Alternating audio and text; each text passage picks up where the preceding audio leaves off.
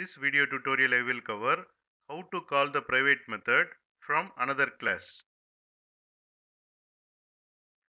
Here I have defined the class student. It has two variables, first name and last name. It has one private method. The method name is show student full name. We will see how to call this private method from another class using reflection. Here I have defined the class reflection demo.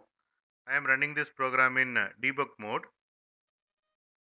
Here I am calling for name method of class and passing the class name as student. This method returns class object.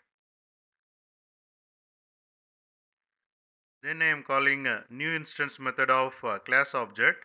This method returns student object. Then I am calling getDeclaredMethod of class object and passing method name as show student full name, and this method won't accept any parameter, so passing second argument as null. This method returns method object.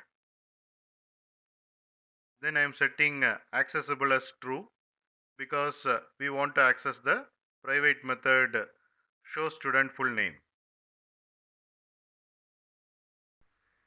Then I am calling invoke method of method object and passing student object, and so student full name method has been called, and here we got the output.